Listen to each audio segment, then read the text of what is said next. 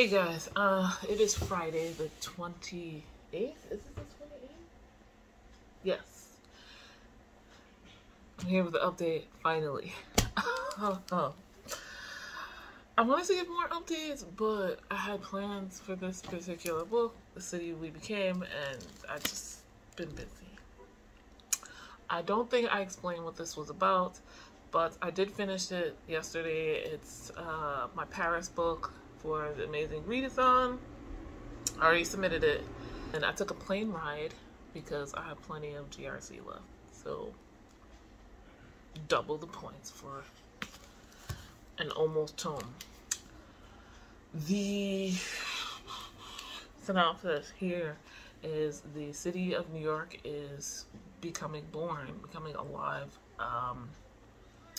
and N.K. Jemisin has this idea of how it anthropomorphizes. Apparently this is a thing that cities do, and sometimes it goes wrong, and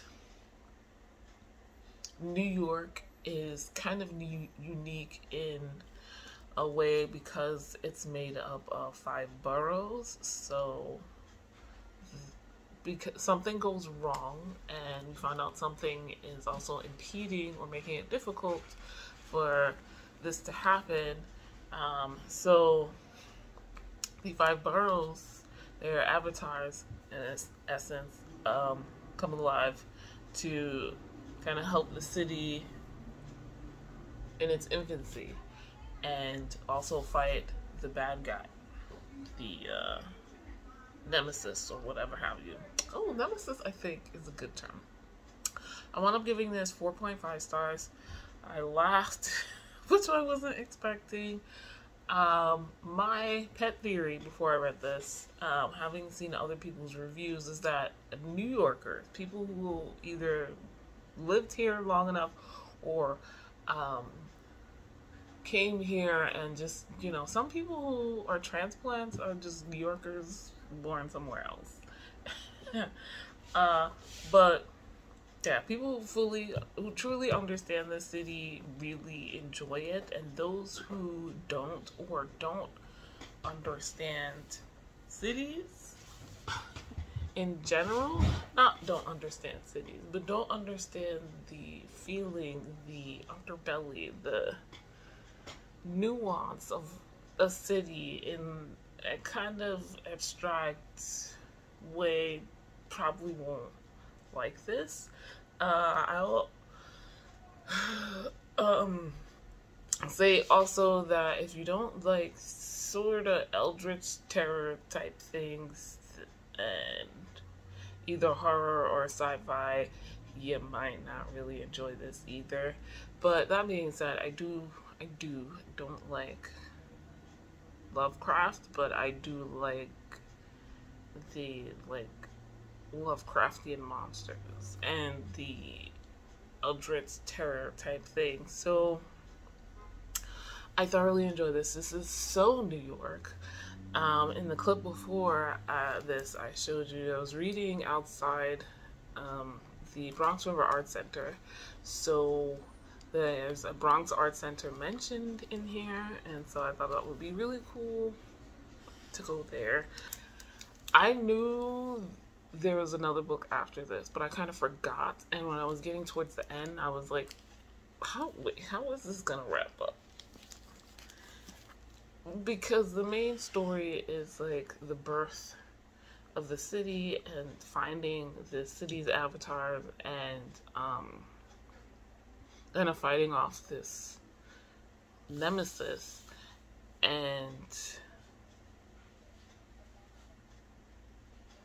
I kind of forgot in the listening, because I listened to the audiobook. I did some tandem reading, but I forgot in reading that there would be another book after this. And in the author's note, she mentions a trilogy, so there's going to be yet another one that's not out yet. I didn't think this would go beyond the scope of what's happening to New York City, but it did a little bit. We have sort of a wrap-up of sorts of the main issue and plot in this one, but I figure probably the next one we're gonna go to a more global scale.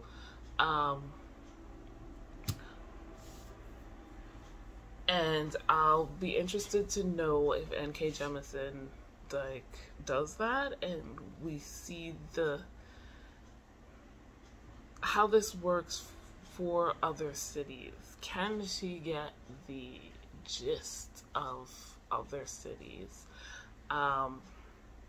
Is there prejudice because it's an American city? And when I say that, I mean like the Americas, not the US.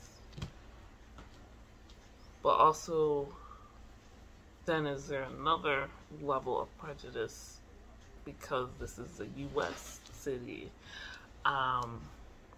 It was kind of mind-blowing to me that the only ones that had been born were now New York just now in this book, and Sao Paulo for all of the Americas, North, South, Central, Caribbean. There was an attempt for one other city, and that's it. I'm just like, huh, fascinating. So yeah, it's hard to describe. Like, I'm a native of New York. I was born and raised here in the Bronx. It was really cool to see mentioned places and locations that I've been to in all 5 boroughs, and others I haven't in all 5 boroughs. I think the audio narrator did an amazing job with the accents. Obviously the New York accents, but we have a character who's from Sao Paulo and then from Hong Kong, and I feel like they did a decent enough job. Particularly Sao Paulo, not an expert at Brazilian accented English, but I think that a narrator did a decent Brazilian Portuguese accented New York English. If that makes sense, right? And the same for the Hong Kong character. So, like, if we broaden the scope in the next book, are we broadening the amount of accents this narrator is going to bring in? Because, yes, the male and female characters as well. I also want to say that the sound effects in the background, some effects that were put on their voice when they went into, like, cityscape was really cool. And lastly, I have to say that this is a really good book. I thought it would be, but like switching to like a more spiritual perspective. Last year, the idea of the spirit of place is something I was exploring a little bit, and I want to explore more of. And I think this is a good book to give you an idea of how that can be done. In so many ways, like, and if you are the type of person that works with the spirit of place, or is looking for that kind of spiritual, pagan maybe aspect in a city, this book is a good example of a starting point. Maybe if you are into pop culture paganism or pop culture magic, this is also a good jumping off point. So I appreciate that. I might do another video like discussing that at some point and bringing this book up. So 11 minutes on that. Quick interlude. I did start and DNF a book, Clementine book 1, not for the Amazing Readathon at this point. I thought maybe, but this city we became was taking too long. This was for Clementine book 1 and 2, comic book graphic novels that were this month's pick for the Ramos Comics Book Club, and I was falling asleep and I didn't like the art style half the time. Some of the panels didn't go in a logical order, and the art style was just messy enough that I couldn't tell people apart once they got to, like, Clementine and Amos got to the snow, got to Vermont. There we go. I forgot where they were. And it was just like all snow and everybody's all bundled up. It was hard to tell people apart. Amos, because of his distinctive hat, but even Clementine, the main character, I was mixing up with other people. Not a good thing. And so this is set in the universe of The Walking Dead. I have not read or watched that, so, but it's a big enough, popular enough world that I know basically zombies take over, and this is about people trying to survive and that time. So Clementine is a teenager. She says she's about 17. Apparently this is based off a video game. Maybe even a video game series, this character. So do with that what you will. I didn't know that till we did the live show, and I'll put a link to the live show below. I just did not care. I knew I wasn't gonna love this because zombies don't do anything for me. Unless they're like Korean movie zombies, and then I'm terrified, and y'all know I don't find it fun to be scared. So, but I was willing to go into it. We've read some other horror comics that weren't so bad, so I was like, probably not gonna be a 5-star, but why not? These are thickums. I'm talking and I actually have them still. Yeah, so this is book 1. I don't know where I put book 2, but we were supposed to read both. It's a thick one for a graphic novel. And the cover are color, but inside it's all black and white. I could have finished this, but I was just so reluctant to pick it up, and then I'm like, I got actual things I want to read. So the day of the readathon came, the live show came, and I was just like, I'm just gonna DNF. I'm just gonna put it down as a DNF. Wasn't for me. We talked, and nobody liked this. Even people who watch The Walking Dead, particularly people who have played the video game that stars Clementine, they were like, they just, like, the author seemed to have retconned some things, or like it was like put her back into dangerous situations when her story was wrapped up in the video game. I'm like, woo, glad I was not invested, because yeah, this wasn't good. I just put it as a DNF because I got about 50% of the way through, and I was like, I don't care. Like, what?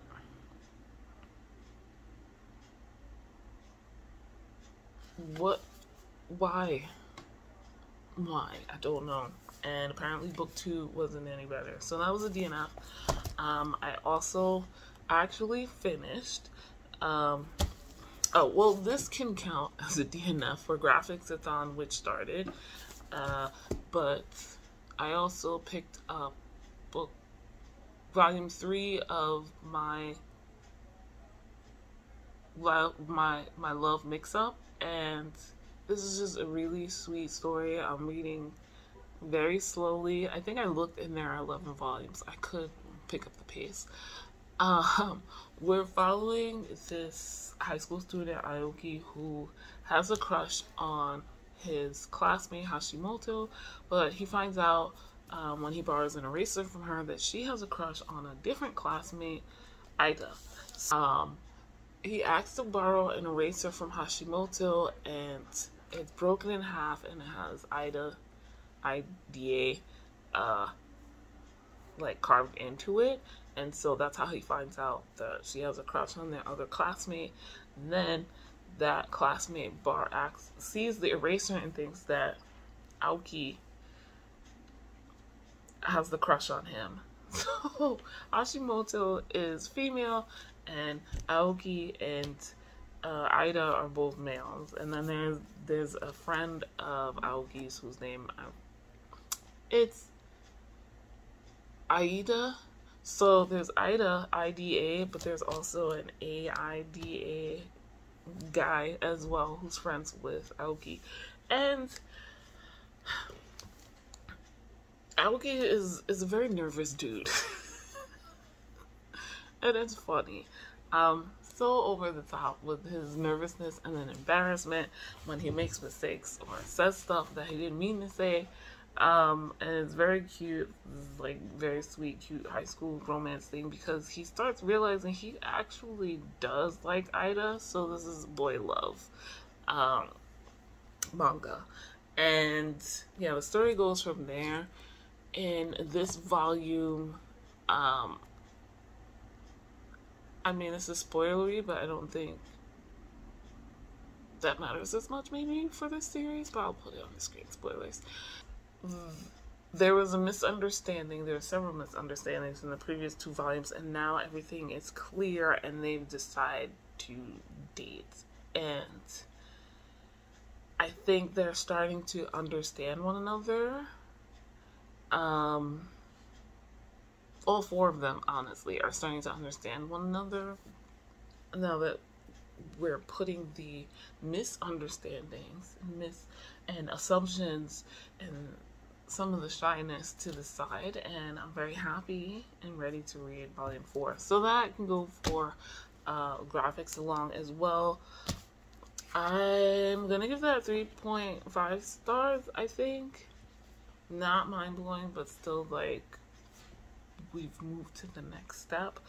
The reasons these 2 don't count for the Amazing Readathon is because we're supposed to read books that fit specific prompts for each city, and we can only read the next city once.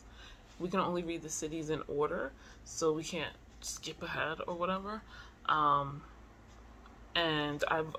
what I did at the beginning of this week was figure out how much I could read by the end of the month, because this will be the month ends on the 30th, and the end of the readathon ends on the 30th. So looking ahead and trying to prioritize what I need to read. I didn't mention this, but The City We Became is also on my shelf destruct list. These books I have to read in the next 6 months or return them, and I'm happy to do that because that was top of the list. I also have I really want to catch up on my own read along, the remix classics read along. I read 1 book for that earlier this month. I'm trying to get to the next 2. So the next city stop for the Amazing Readathon is Cape Town to read a book with nature on the cover. And as you can see, we've got some, I think these are hyacinths, and I forget, but we've got some flowers and greenery. This is also I think this was the May book for my Remix Classics Read Along. This is Self-Made Boys by Anne-Marie McLemore. This is a Great Gatsby remix. I am not rereading Great Gatsby because I read a manga version last year, so it's fresh in my mind. The next city after Cape Town is Antananarivo, and that is to read a book with religion in it. And I already have this month, all within this month, I double checked. So that I'm going to put the Morrigan towards. I talked about that a little bit before I went on a retreat at the very beginning of this month, the first weekend, and I started listening to that audiobook in the week before and while I was at the retreat, because it was the Morrigan's Call retreat. The Morrigan is a goddess to some, and the book was about how to honor this particular deity and work with her in your magic and your spiritual practice, which it's a spiritual religious book, so about specifically focused on a particular goddess, so it fits. And yeah, that is the 6th leg. If I can, for the 7th leg, I want to read My Dear Henry, but I will get to that once and talk about it once I finish this.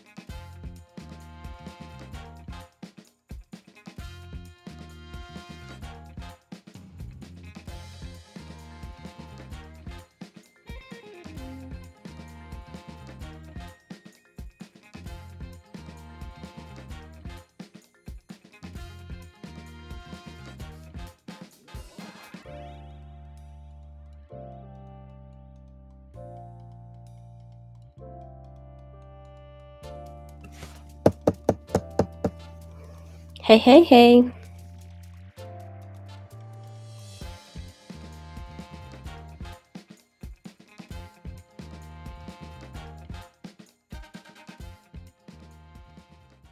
Tomorrow morning, I have my last herbal first aid workshop. It's from 10 to 1. We went to the Bronx Forest. So that's what I meant by hitting the ground running. May include some clips of that because I included those. I'm going to take some video anyway. So why not include it in the vlog? And while traveling to and from there, I'll listen to My Dear Henry. I have a physical copy, but it's probably best not to carry it around to lighten my load. Not that it's super heavy. It's about as big as Self-Made Boys. That will be for my 7th leg. My 6th leg, and oh god. Tananarivo is the one I said I read already, the Morrigan, so that's covered. No bonus points for that. And My Dear Henry, I didn't find anything about Kaylin Bayron, being LGBT plus, so, but I do believe there's romance in it, and outside of the Amazing Readathon, I believe it is a male-male romance, so there's rep if you're looking for that as well. Also, at least one character just from the cover is black, and we have a black author, Kaylin Bayron, so that will probably be my last read for the Amazing Readathon, and maybe for the month, though I'm halfway through Fantastic Four Life Story, but no sightseeing for me.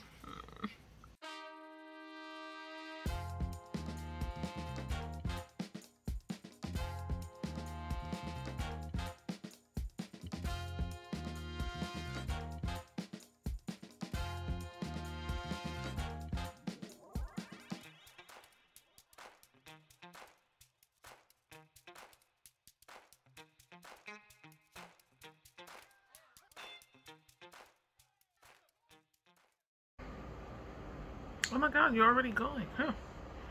Hi guys.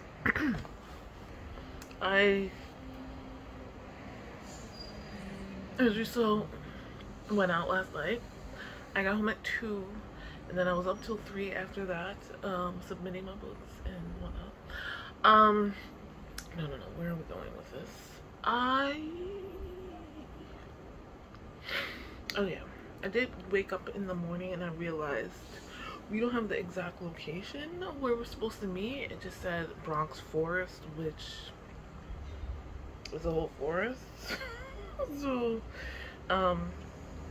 contacted Journey, was figuring that out. I set everything up, except, so I have 2 phones. This one I film on, so it's not connected to anything, and then I have my regular phone. What I had done last night before I went out was go on Hoopla and check for the last 2 books. I downloaded Self-Made Boys before I went out,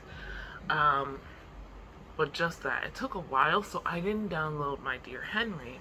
So this morning I was just focused on getting dressed, eating, and figuring out where I'm going. And I was late, but it is what it is. I wasn't the only one. And yeah, so I went to, you know, well, this phone is the one that I use for filming, but it also is the one that I use for my reading apps like Libby and Hoopla. Went to turn this phone on, and I was like, oh crap, I can't listen to the audiobook for My Dear Henry because I didn't download it last night. So it is what it is. I got home. No, I met up with my parents who are at IHOP. I got home and I watched the live show for the Battle of the Booktubers round 1, which I've been very into. Check out Danny Dabbles. Yes, I'm looking at Danny.Dabbles. She had a playlist BOTB round 1, and it's really cool. So anyway, I was very into it, and I had submitted some questions, a question honestly that I want to answer. But yeah, I wanted to know who won this round, blah blah blah blah. I fell asleep in the middle of watching the live show. They had sprints afterwards, which I'm gonna use now actually to watch things. So I have not started this at all. I submitted not too long ago the Antananarivo city prompt book, which was the Morrigan, and this will be it. Leg 7 is sold, which I'm not going to talk about this very much. Same like Self-Made Boys, this will get its own dedicated vlog video like all of the remix classics. I will say that this it's a remix classic. I'm doing a read along of all of these. This is the June book, so if I can finish this in June, by tomorrow I will be caught up on my own read along. This has LGBTQIA+ rep.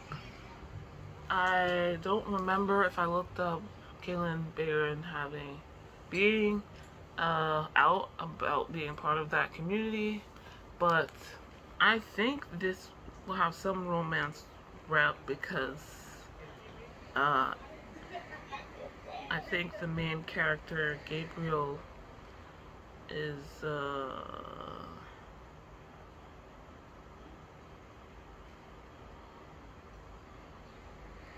interested in Henry Jekyll. So yeah, let's go. I'll come back once I've finished it and wrap up the Amazing Read Along in this vlog. What's up? So because I was in a rush didn't come back to do a lot of check-ins, which is fine. It's a fairly short book, less than 350 pages. 304 is the amount. But I finished Self-Made Boys. The latter half definitely made the first half better, worth it for me.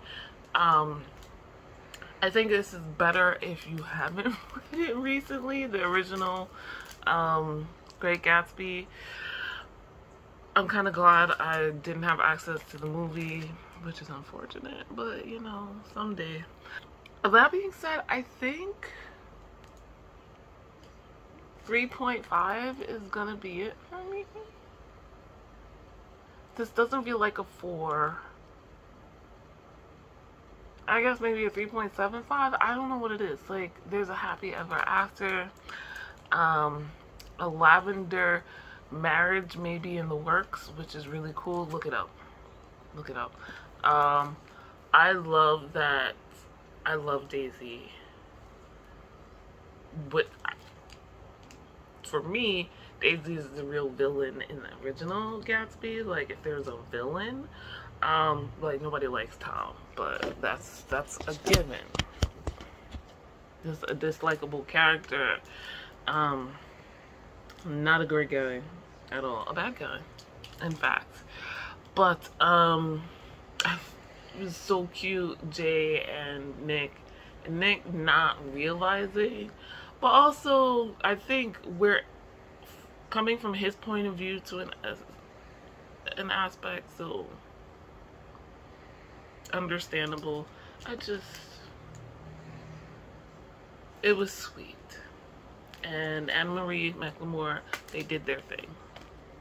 I don't know if I wrapped this up last night or not. I know I talked about it last night, but I just wanted to come in and say something just in case. So that is the May book for the Realm of Remix Classics read along. So happy to be reading Anne-Marie McLemore once again. Can't wait to pick up another one by then. Alright, I neglected to mention, the reason I'm reading this for the sole prompt, that prompt is a book with a light source on the cover, and this has cat candles. You don't know how happy I was. You don't know how happy I was when I saw this, because I was like, yes, yes, yes, getting something else I need to read done this month. So, light source on the cover for Soul.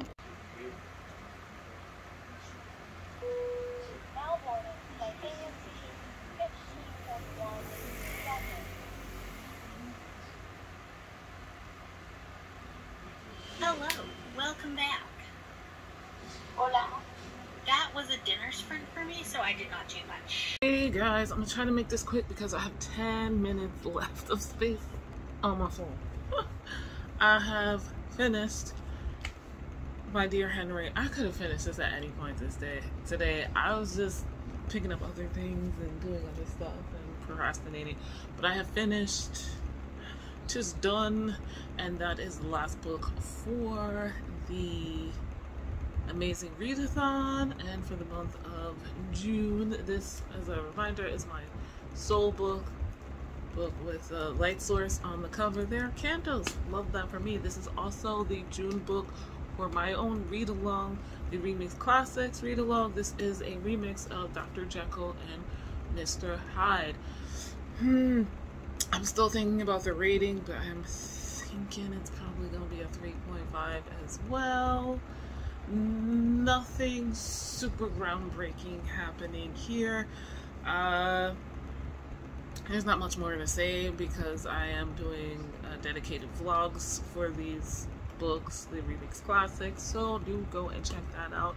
I will try to have a link in the description down below. So to wrap up the Amazing Readathon and the month of June, I read a total of 13 books, 7 city prompts, and 6 books for Face Off weekend. Those are really short, so I'm happy. I don't feel overwhelmed. I don't feel like I never want to pick up a book again. I am so ready to pick up something that's not prompted, though I did sign up for the Tarot Readathon. Oh, what's wrong with me? I took a plane to Seoul. I've taken a plane for the last like 4 prompts, I believe. Yes. And even so, I have 1,350 GRC left, but I'm not making it to LA because there's 3 more cities to go. Something kept telling me to check, so I looked, and Kaylin Barron is has identified publicly as pansexual, so bonus points for this one. Reading an LGBTQIA+ author. No sightseeing for me because I've just never caught up on the city prompts, unfortunately. But yeah, I've read 2 books that were teen genre and 2 with LGBTQIA+ authors. 3 books that were teen genre, excuse me. No host favorites, unfortunately. You know, it's all good. And yeah, I think that is it. Total travel points 4,298. So I'm happy. In a couple of days, Bree, who's doing the closing sprints, will tell us which team won. But I'm happy with the way this went, especially since now I can do my mid-year wrap-up and feel a little bit better, because I was looking at 30-something books like, ooh, I don't even. But yeah, guys, like this video if you liked it, subscribe if you're new, hit the notification bell to let me know that you enjoyed this, share so other people can see this hot mess of a vlog. I don't know what I'm gonna do.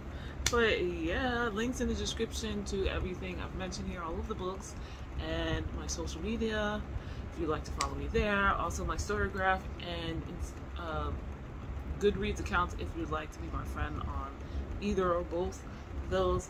And a 10% off discount code to my Etsy shop where I make all natural bath and body products as for magical and mundane purposes. Also a link to my Patreon where I have some exclusive bookish videos in the grapefruit tier, so do check that out. Thank you guys so much, and I'll see you in the next video. Bye.